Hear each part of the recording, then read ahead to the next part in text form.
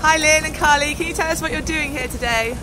Yeah, well, we're here for the serious build-up now for the Aberdeen Ladies Scottish Open.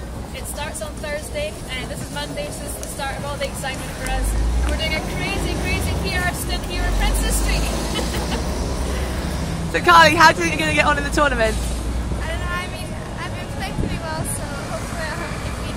But it's very exciting, I'm really looking forward to it. Great, and Lynn, how are you feeling? Oh, I just can't wait. Archerfield's my home course, so to be there with all my friends and to hopefully play really well, I just can't wait. It's going to be brilliant. So come down, it's on Thursday, probably around 9 o'clock, Thursday, Friday, Saturday.